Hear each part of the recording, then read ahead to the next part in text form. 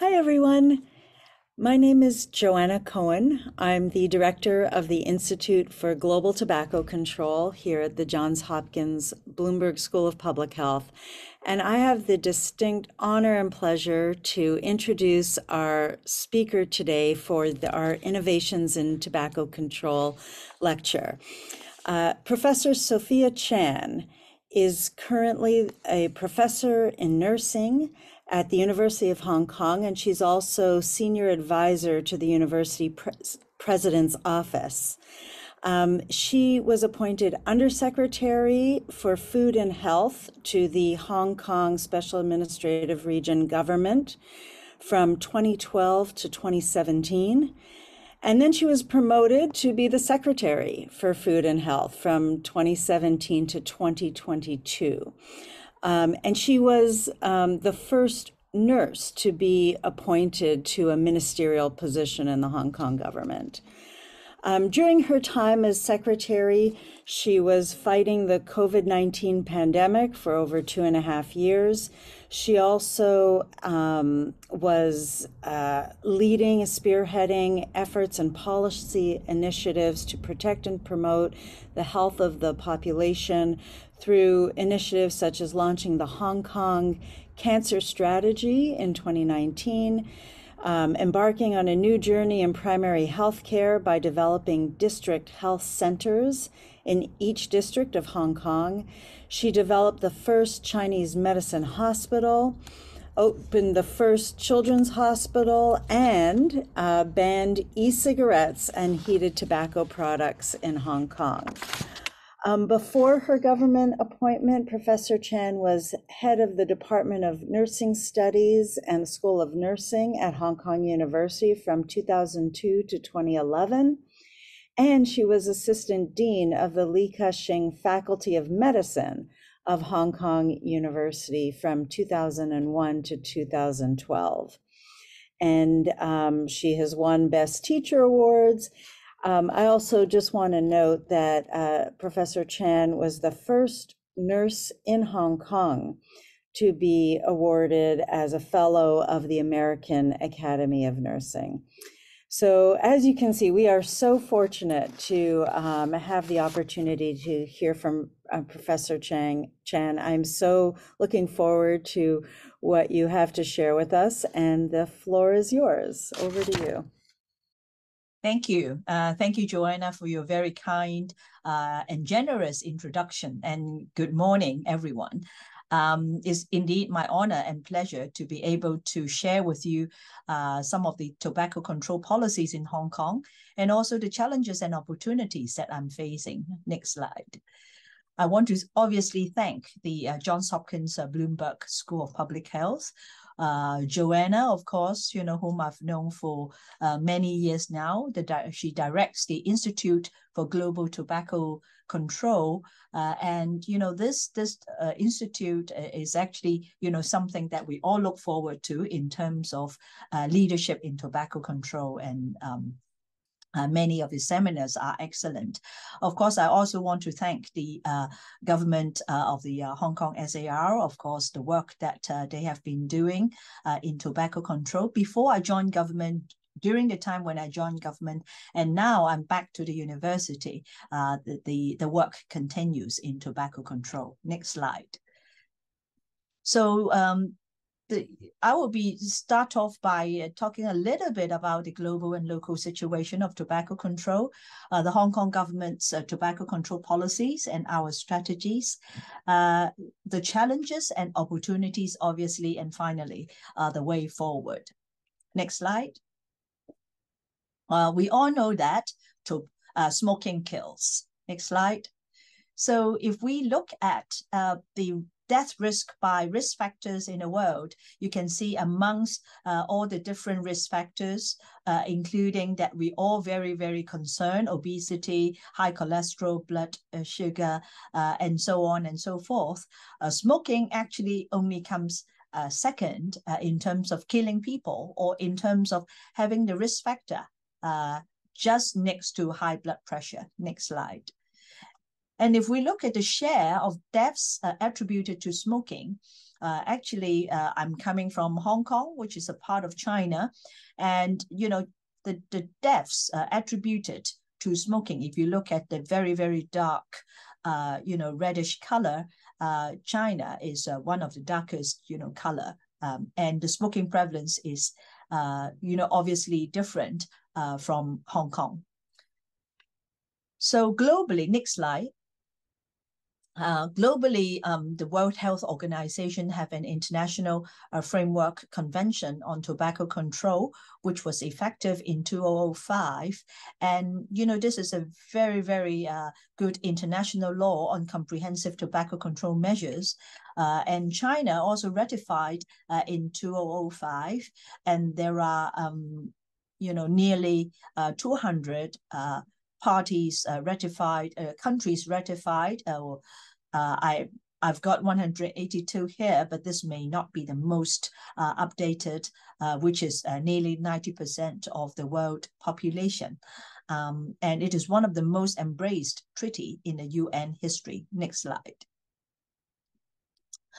And the WHO, at the time of Dr. Margaret Chan, by the way, who is also from Hong Kong, when she was the Director General in 2013, she called for the consideration of tobacco endgame, that is to reduce smoking prevalence to a very low level, generally at about 5%, before a target date set by the respective country or city, and then initiate a total ban, afterwards, on smoking. That is when you reach a certain low point that you can, you have the capacity to do that.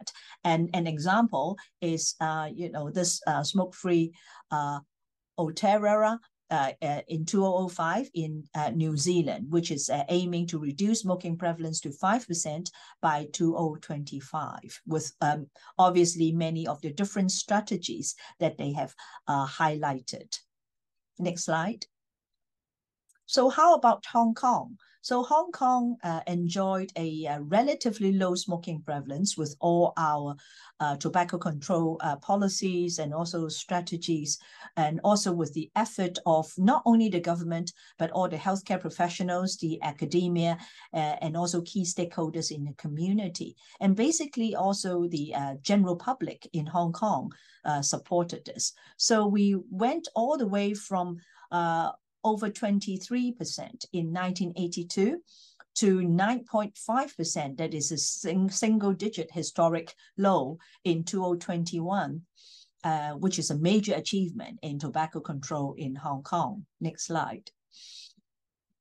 So we have a comprehensive multi-pronged tobacco control policies in Hong Kong. So basically, there are four major areas. The first area is, of course, legislation and enforcement. Second is public publicity and education. Third is taxation. That is, we are talking about increase in tobacco tax. And finally, providing smoking cessation services, to those who need it and in the community. So those are the four major policies, tobacco control policies that Hong Kong have been embarking on, throughout the past 40 years. Of course, progressively, we, turn out all these different smoking cessation or tobacco control policies. Next slide. So the WHO also have the Empower multi-pronged, policies, monitor, protect, offer, warn, enforce, and also raise. Hong Kong obviously also adopted using a multi-pronged approach on these six areas of as recommended by the World Health Organization. Next slide. And a sixth strategy championed by the World Health Organization. Those are some of the things that I've listed here, what we have done in Hong Kong. For example, monitor, that is a surveillance. We have different surveys in Hong Kong, health behavior survey, census and statistics, thematic household survey, the University of Hong Kong, youth smoking survey, and also the Hong Kong University Tobacco Control Policy Survey. So we have done a number of these surveys. And others like protect, offer, warn. For warning, we have 85%. We don't have plain packaging just yet, but we have 85% pictorial warning, which is through legislation.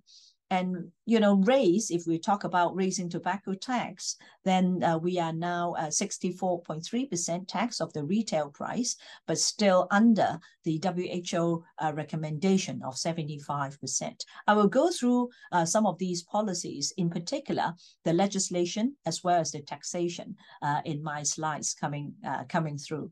Next slide. So, this is the milestone of the different policies. I did not start with 1982, but rather to show you some of the more recent major policies. So if you look at, this slide and the next slide from 2007 to 2022. So there are a few areas that I can describe if you look at all these different policies.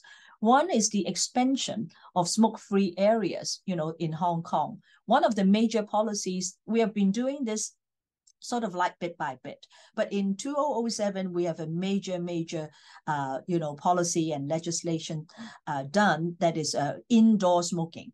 Ban. So we ban all the indoor smoking in many different places. The most difficult, of course, is the restaurant. Another area of policy is the pictorial warning. So we have in around 2007, we have 50% of our cigarette packets with the pictorial warning. But then, we want to expand it, and, that was done later, expanding to 85%. Of course, another policy is raising tobacco tax. And you can see at different time points, we raise tobacco tax differently. But of course, there is no hard and fast science in raising tobacco tax, because that is not entirely controlled by the health sector. There is the finance sector, the financial secretary, and there are many other factors that the government would have to consider in doing that as well. Next slide. So another area of work is, of course, the most recent, which is the banning of e-cigarettes and heated tobacco products that I will talk a little bit more, about. And throughout, as you can see, from 2015 to 2022, we have, different policies on different areas, pictorial warning, expansion of smoke-free areas, and so on and so forth. In the expansion of smoke-free areas after the 2007 indoor ban, we also extended to different outdoor bans. For example, in a park, in the beaches, and also in the bus stops and bus exchanges. So as I've said, progressively, we do it sort of in a progressive manner. And finally, in 2002, when I was as a Minister of Health, I also announced the single-digit smoking prevalence that is 9.5, leading to, at the time, I hope it would be, we are in a better position to have tobacco control strategies leading to tobacco endgame. Next slide. So in the most, the government is really committed in tobacco control in terms of cutting down the smoking prevalence, as well as when we come to a historic new low, we felt that we'll be able to attain, or at least, going towards the direction of endgame. Of course, there is an interim target when we launched the NCD prevention report towards 2025. We set a target of 7.8% by 2025. So we are yet to see, in another 2 years, how that will go. The last year, which is the new term of government, the Chief Executive Policy Address have also reiterate, this commitment of us lowering smoking prevalence down to 7.8 by 2025. And in addition to that, the government has just completed, this document here called Vibrant, Healthy and Tobacco-Free Hong Kong is a public consultation document that Hong Kong government, the Health Bureau has launched, started in January this year and just completed by the end of September. So this is really to set the scene for a comprehensive tobacco control strategy with roadmap and timetable towards endgame, although the government did not use the term endgame. Next slide. So obviously, you know, when we have hit such a historical low in Hong Kong, and with an interim target of 7.8% by 2025, we really, you know, need to put an end to any emerging smoking products. And that's why it is really essential for Hong Kong to ban e-cigarette and also heated tobacco products, because we simply cannot afford having another generation of smokers coming on. At the time, we propose 4 strategies, which obviously coincide with, you know, this term of government, the consultation document, which is reducing public exposure to secondhand smoke, including children. So this is not only to protect or to help the smokers, but also to protect the non-smokers. We also need to curtail the attractiveness of smoking products. There are a number of ways to do it. For example, banning flavor in cigarette, and also increasing the minimum tobacco sale age. Now, currently, it is 18 in Hong Kong. And finally, you know, we cannot put all eggs in one basket. We also need to enhance smoking cessation services, which, to me, this is controllable. Because when the government have resources and when they want to put in more resources and more extensive smoking cessation services, especially targeting adolescent women and other users, this would not have the uncertainty that legislation or taxation would give us. Next slide. Okay, so in order to achieve the interim target of 7.8% by 2025, or, you know, later, end game by 5%, there are 2 strategic directions. One is obviously prevent people, mostly young people, from becoming smokers. So education, prevention, banning, promotion, reducing smoking attractiveness, increasing legal tobacco sale age, etc., would be the way forward. But another strategy is really to help people who are currently smoker to stop smoking, so that we can, reduce the smoking prevalence. So obviously, training of healthcare professionals, having evidence-based effective smoking cessation methods to help the smokers, providing motivation and incentive. This is particularly important in Hong Kong because we have such a low smoking prevalence. So many people who wanted to quit, who are very motivated, have probably already quit. So remaining are the really hardcore smokers. So it is important for us to think of or put more emphasis on motivation and incentive. Also, easy and free access using mobile, digital health, interventions, outreach, both within the hospital as well as the primary healthcare settings are also important, you know, in the Hong Kong context, because we want to reach more people. We cannot open smoking cessation clinics and waiting for people to come into the clinic, but rather we have to do, you know, outreach and access people or smokers rather. So using mobile approach and also digital approach would be the way forward. Next slide. So let me talk about some of our legislation so that you understand what Hong Kong is embarking on in legislation. Obviously, legislation is very effective because then we can make, you know, everybody, you know, whether they are private people, public sector, you know, would do the same thing. So we have a law in Hong Kong called CAP 371. Which is enacted in 1982 with several amendments subsequently. So this is the major overall tobacco control policy legislation. So it's called Smoking Public Health Ordinance. So the major part of the legal framework, as I've said, on tobacco control in Hong Kong. So for example, the designated no smoking areas, a restriction of sales of tobacco products, restriction on tobacco advertising, promotion are all under the remit of this ordinance. Next slide.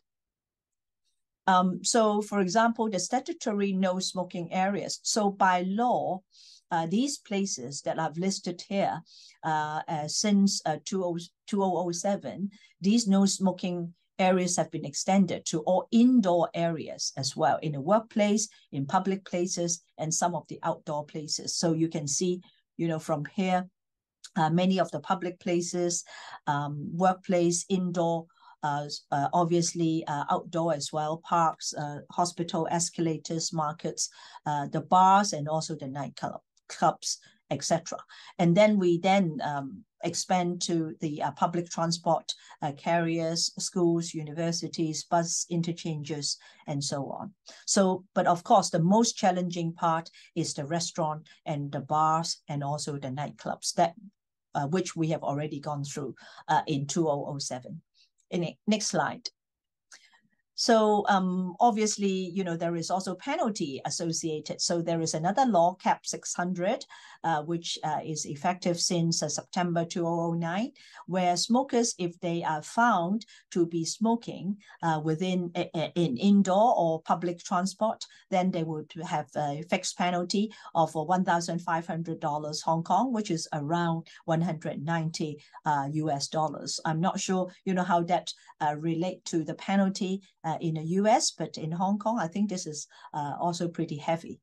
So offenders are required to settle the payment within 21 days. Otherwise, they would be sued or, go into some legal procedures. Next slide.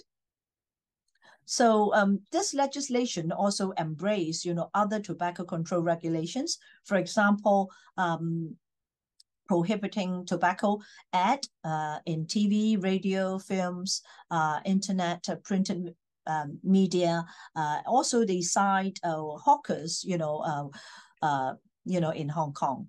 That is those who are selling newspapers. Sometimes the tobacco industry make use of these, hawkers to put on some advertisement. Graphic health warning, tobacco sale age, and also prohibiting vending machines. Next slide. Other legislation, obviously comes coupled with enforcement. So at least, during the 2007 indoor ban, which is a big deal for Hong Kong, the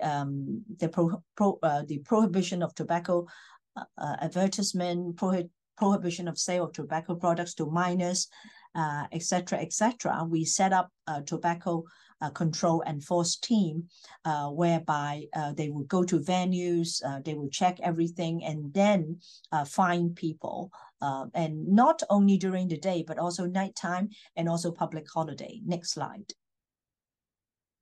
The legislation and enforcement are not only done by the health department, but there are joint operations within government. For example, in the public markets, which is under the remit of Food and Environmental Hygiene Department, the public housing estates under the Housing Department, and also some leisure and cultural venues such as parks, and these places are under Leisure and Cultural Services Department. So joint operation will be carried out in these circumstances.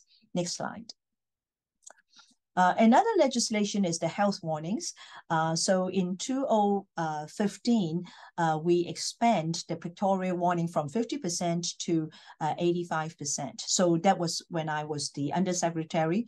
That was not as easy as I have thought. We have more than 8 meetings in the Legislative Council, including 3 deputation meetings inviting the public views. I still remember these deputation meetings started in the morning, and then it goes to like 7 p.m. In the evening. So different parties would come and express their views. So finally, after like 2 years, more than 2 years, the bill was passed in 2016 and effective the year after, and we have increase into 12 types of pictorial health warning, covering at least 85% of the 2 largest service of the cigarette packets. We also took the opportunity to include the quit line number, and also we talk about quitting smoking for future generations. Next slide. So these are some of the examples that some are pretty scary, actually. Next slide. So finally, the legislation include extension of statutory no smoking areas. We have done the indoor, but we are expanding to the outdoor areas to protect the non-smokers. So this was the smoking public health, a designation of no smoking areas amendment was done in 2021. But even before, every year we do, progressively some of these. But in 2021, we cover 3 additional bus exchanges, which are very, very big. So there is many buses have exchange at bus stops there. So no smoking signs and layout plans that were put up. So they have to actually draw, and when you see from this picture, these people are the tobacco control enforcement team. Next slide. So banning alternative smoking products, that is e-cigarette as well as heated tobacco products. So initially, the government proposed a 2-step approach to regulate and then ban in 2018. So the first step is to regulate, and then second step to total ban. But then, we emphasize, we hear lots of different comments, but we emphasize that the 2-step approach does not mean the government is legalizing e-cigarettes and heated tobacco products. But still, I think the tobacco control advocates in Hong Kong, including Hong Kong Council on Smoking and Health, the medical sector, education sector, express grave concern if we do not ban it immediately or in one go. Next slide. So we have considered all the pros and cons and also the different views, and finally the government decided to introduce a total ban, and announced by the chief executive in her policy address in October 2018. And so the bill was introduced in February 2019 to prohibit the import, manufacture, sale, distribution, as well as advertisement of alternative smoking products. Next slide. So, some of our considerations are really, there are unknown ingredients in the e-cigarette, and, these ingredients have a known harm. Worried about the gateway effect, that is when the young people, if they started smoking e-cigarettes, they may eventually turn to smoking cigarettes. We also have evidence to show that it is not helpful, at least in our population, for smoking cessation. And we also very worried about renormalization of tobacco. And of course, the WHO FCTC also have a range of suggestions or guidelines, including the total ban of ASP. Next slide. So, sorry about this very, very busy slide, but this is really the whole process of legislative process of eventually total banning the ASPs, that is the alternative smoking products. So as you can see, first of all, we want to prohibit e-cigarettes. Later on, we add heated tobacco products.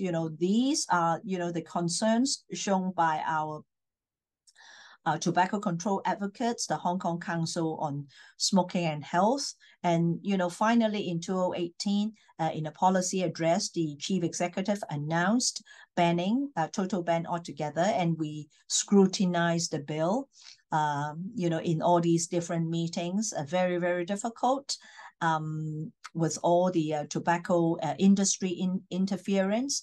But, with our concerted effort, the bill was finally passed in 2021 October, and we commenced the bill in 2022 April. Next slide. So obviously, enforcement is also another issue. So the Tobacco and Alcohol Control Office under the Department of Health has conducted over many inspections, because Hong Kong had, before the law, actually Hong Kong can sell e-cigarettes and also heated tobacco products. There is no such law to guard against or to even regulate. So they go through all the different shopping malls to go through these shops after the enactment of the legislation. So not only the work in the shopping mall in the Hong Kong territory, but also the Hong Kong Custom and Excise Department also import when people bring in e-cigarettes, and they are asked to give it up. And if they don't, then they would summon them to court and then give them fine. Next slide. They have also assigned designated staff to look at the web, because there is also e-purchase or purchasing online. So while this is a very, very difficult to control, but they also carry out test purchase to investigate into the online sale of the ASPs. So again, from within about a year, more than 670 pages or accounts of social media platforms or local websites were removed. Next slide. So then we come to tobacco tax, another very, very effective strategy. So in the earlier budget budget announcement by the financial secretary. So in Hong Kong, if we want to increase tobacco tax, it's always under the remit of the financial secretary. Of course, it's proposed by the Health Bureau. So, but it's announced by the financial secretary. So, this earlier we have not had an opportunity to increase tobacco tax in about 7 years ago. So this is last year, or earlier this year is the first time when we can increase tobacco tax again. Next slide.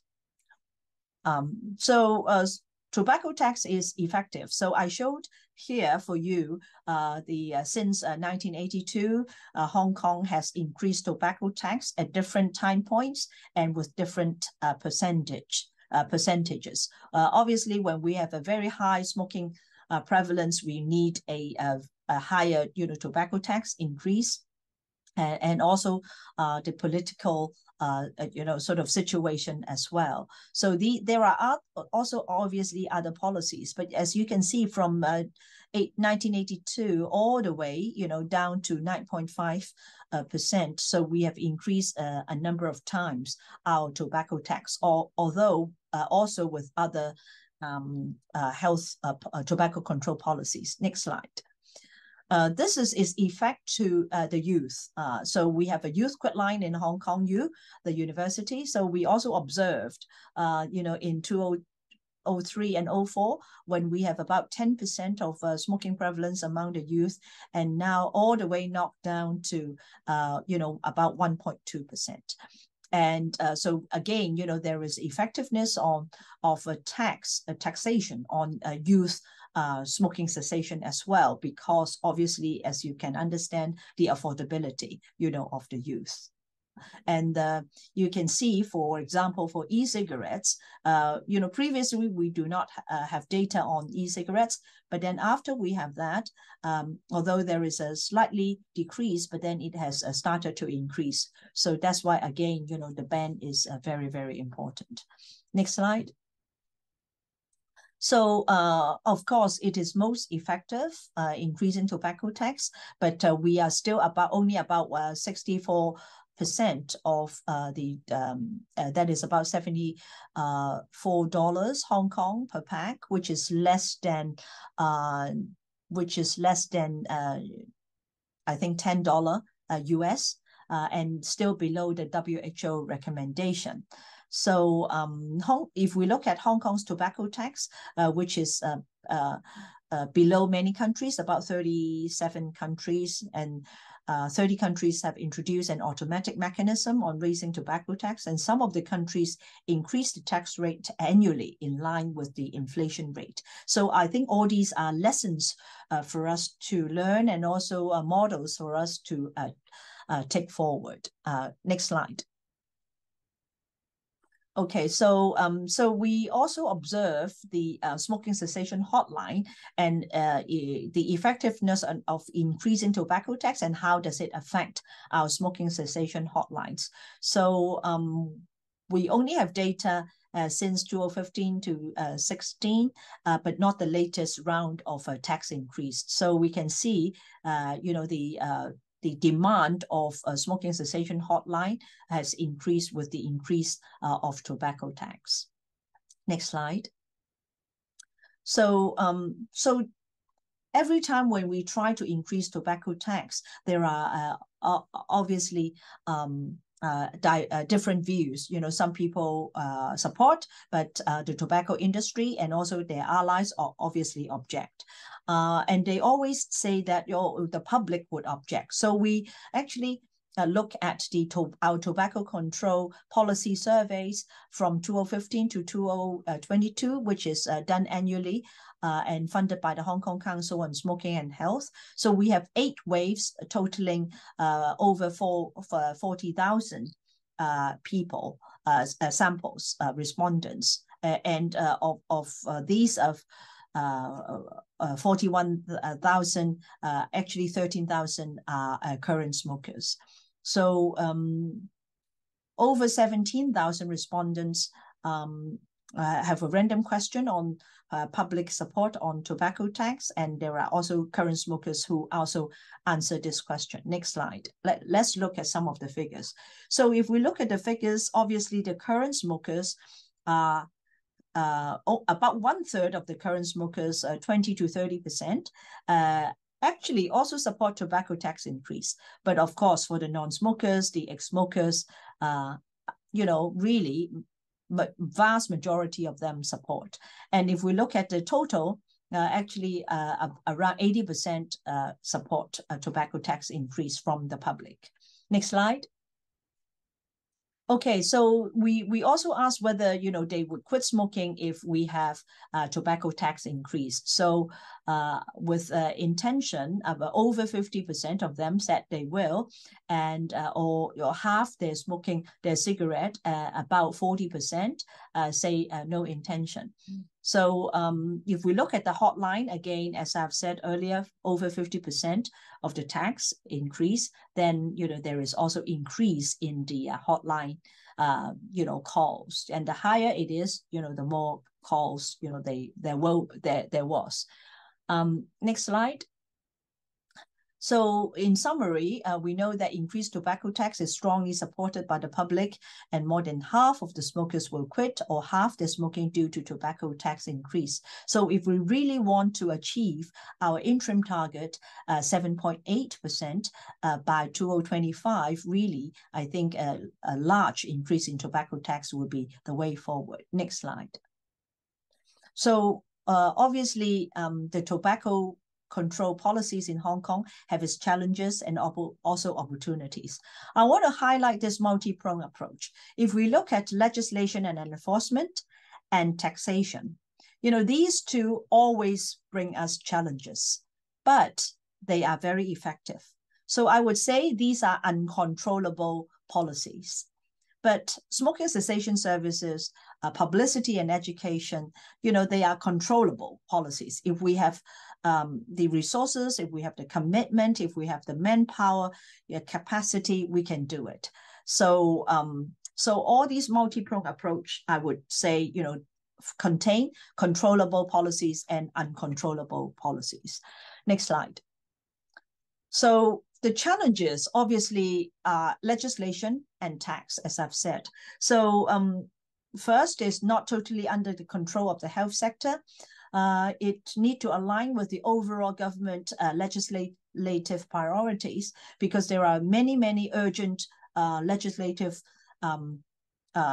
amendments need to be done in the government, and there is a cap, every year. So every bureau, every ministry will put in their legislative application every year, and only so many can be done. So we need to align with the overall government legislative priorities. And because we are doing so well that we have hit a single digit, normally it is not the highest priority in a government. And also it is the highest priority in a health bureau, but if you look at the entire government, everybody, would have their own, legislative priority. It's also the capacity, infrastructure, and resources are also very dependent upon these things. A legislative process may take a very long time, especially with the industry interference and opposition by tobacco industry, its affiliates, and also allied. Next slide. So I just want to highlight a little bit more about the industry interference. Just using, banning e-cigarettes as an example. There are several legislators in the LegCo actually openly support the tobacco, industry. And they provide, the tobacco industry is very smart, and they have lots of resources. They provide information packages to legislators and ask them to object the bill and claim that the new product actually is safer, better, and they can help smoking cessation. They also engage unconventional stakeholders to support their claims, such as the creative art industry, advertising fields, press and media field, young people, think tanks, etc., to object, to the bill. And they also use multiple channels to create an impression that many people thought the government's bill was actually not a good idea. Next slide. So how about opportunities? So there are many opportunities, and I've highlighted here the government policies, obviously with the multi-pronged approach, with controllable and uncontrollable, policies. Our infrastructure resources, our tobacco control advocates support, and also the public support, the academic research, and also evidence provided for the government, and also to advanced science. And finally, the government commitment in public consultation, which was launched, earlier and just completed. And the aim of this public consultation is to have an overall tobacco control strategy towards a smoke-free Hong Kong. Next slide. So I want to just very quickly go through the public consultation vision and mission, which is to reduce cases of disease, death, protect public, safeguard public health, prevent the youth from smoking, and also reduce the burden on our healthcare system due to tobacco, which is very expensive. So government have highlighted 4 strategies, namely regulate supply and suppress the demand. Ban promotion, reduce attractiveness, expand no smoking areas and mitigate harm, and finally enhance education and also support cessation. Next slide. So I've just highlighted these 4 strategies, by the government, which the government have also make some suggestion, for example, regulating supply and suppressing demand. So should we increase tobacco tax? Should we have age restriction? Should we ban possession of alternative smoking products? And should we step up enforcement against illicit cigarettes? So we have some pointers, given by the government, but the government would like to hear from the public, what do they think? Next slide. So I wouldn't be able to go through this strategy when I look at the time, but these are all sort of more or less outstanding. So Hong Kong has done a lot on tobacco control policies, but these are the areas that we have yet, to touch on. And these all 4 strategies would cover all those areas. Next slide. Okay, so this is the banning promotion and reducing attractiveness. Next slide. Expanding no smoking areas and protecting the public. So in Hong Kong, as I've said earlier, we have progressively expanding the smoke-free areas. But then we are thinking at the time, whether we should really not do it in a progressive way, but really big bang, have a really have more areas of no smoking carve out, so that we can do it in one go and in a shorter time frame. Next slide. And enhancing education and also supporting cessation. One of the things I want to highlight here is the primary healthcare new journey in Hong Kong. So really capitalizing, if we want to do more smoking cessation, now we have in all our 18 districts, all the district health centers. So these are very, very useful outlets for smoking cessation as well. Next slide. So the opportunities, if we look at the infrastructure and resources given by the government, is also very important in tobacco control. So we have the Health Bureau, that is the Health Ministry of the government. We have the Department of Health, which is under the Health Ministry, and they have a tobacco control and alcohol control office. The Department of Health also houses the WHO Collaborating Center for Smoking Cessation and Treatment of Tobacco Dependence, which is serving as a regional hub to support smoking cessation training and program evaluation. And finally, the Hong Kong Council on Smoking and Health, which is like an NGO, but also 100% of its funding is from the government, is given by the Department of Health. Next slide. So if we need to have good policies being supported by the community, we need all these areas. Mobilizing support if we have any submission by the LegCo bills, policies. We also need to advocate the policymakers, because many of them also receive packages from the tobacco industry. So we also have to work with the LegCo and also EXCO members.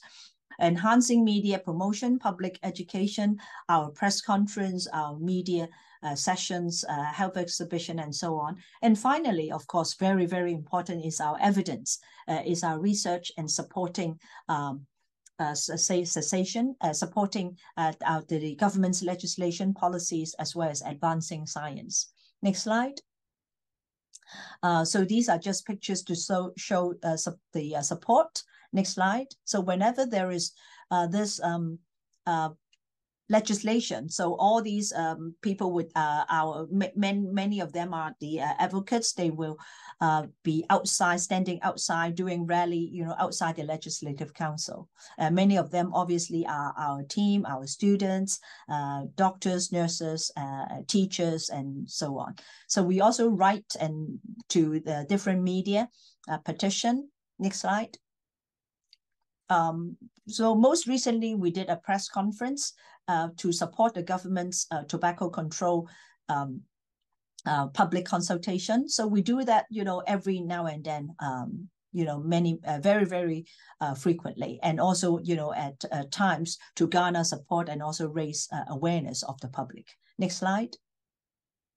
So, just only a few slides on our research at the University of Hong Kong. So mainly is the randomized control trials on smoking cessation interventions for the patients, for the public, and also for different groups. We also do tobacco control policy surveys to support the government and also to evaluate some of its existing policies.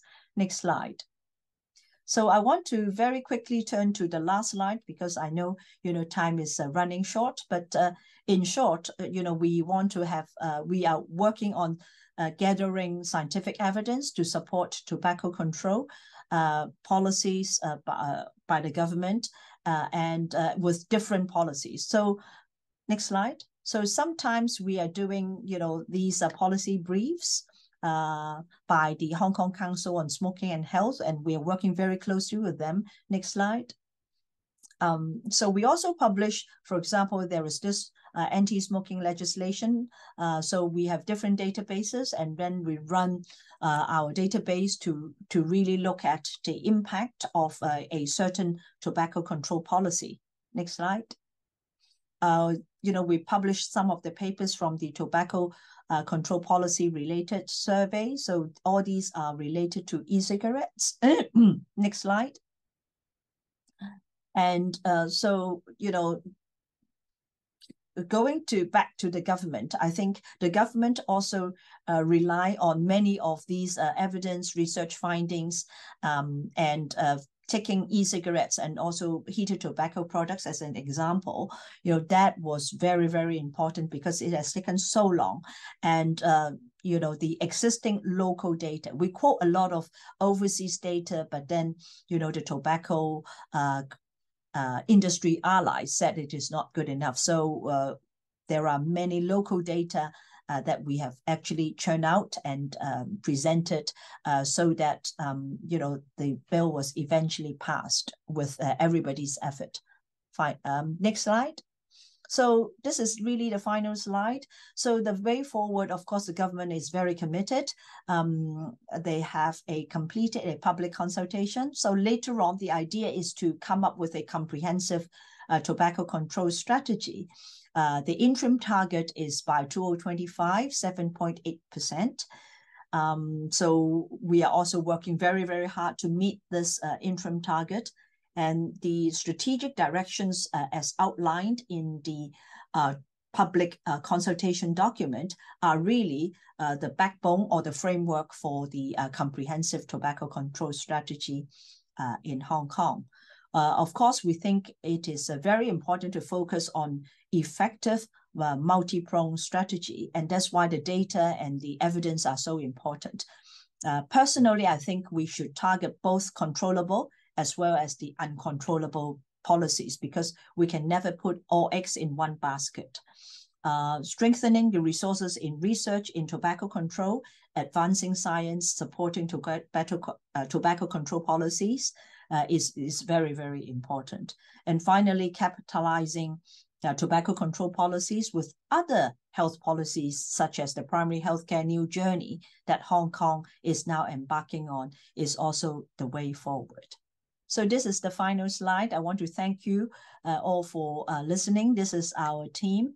And if you look at this lung that is designed by an artist, commissioned by the medical faculty of the University of Hong Kong, highlighting our research. So with our research being done successfully, then the lung would be colorful and nice. But if not, then the lung would change into black and white. So I thank you all for your attention. Thank you.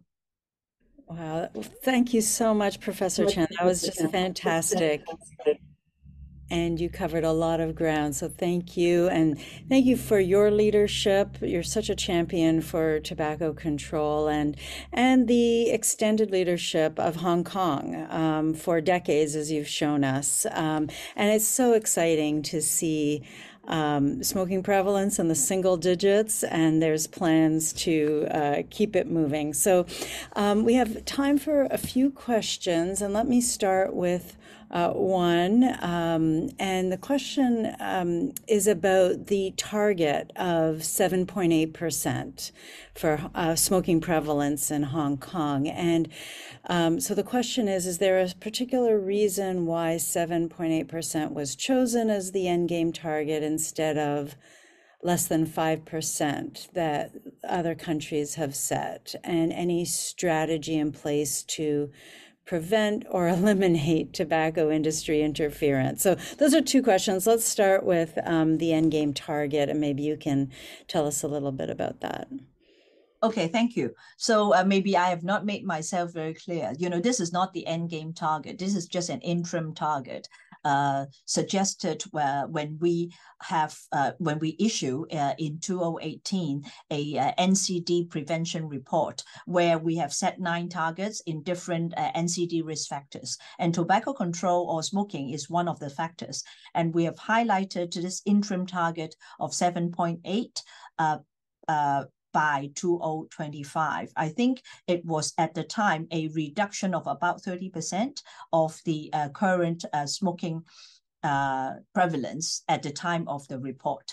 So this is just an interim target. So the government have not announced a end game plan with the 5%, but this is just what most of the other countries are doing. I'm sure after this public consultation with a comprehensive strategy, the government may come up with a percentage, which is probably around 5%. I'm not sure, but it would be difficult to not come up with a target, I think, if you launch a comprehensive tobacco control strategy. So this is yet to come.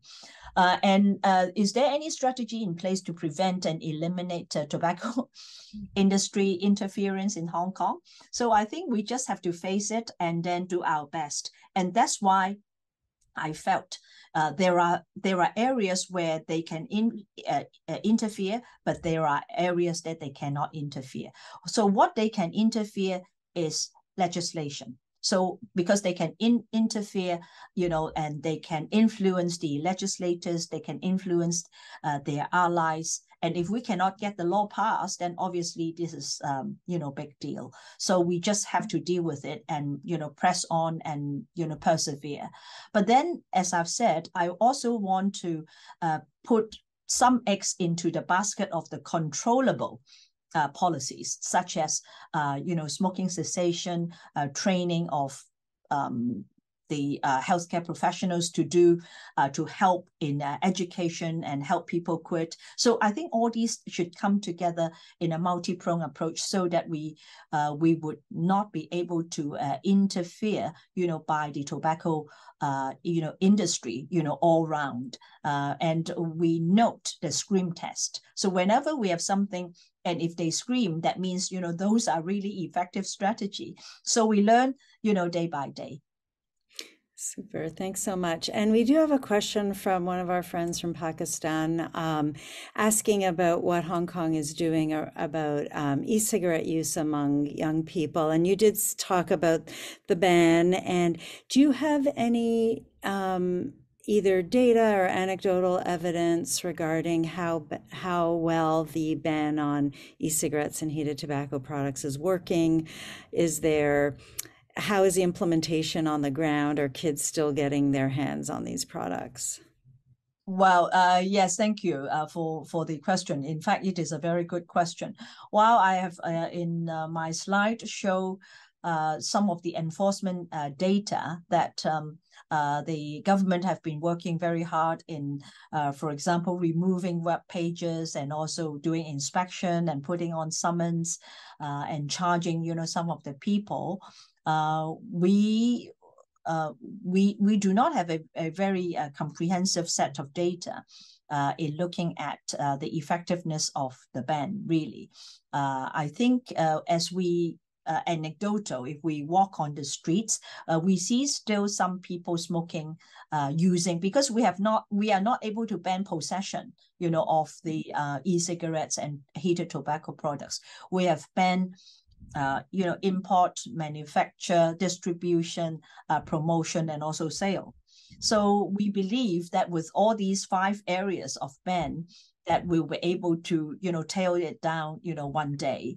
But currently, I know there are people who are still smoking. We cannot find them as long as they are smoking in areas where it is legal right now. But I don't think this is, if I go to other countries, I don't think it is as extensive. Most of the people I saw smoking in Hong Kong are smoking cigarettes, like ordinary cigarettes.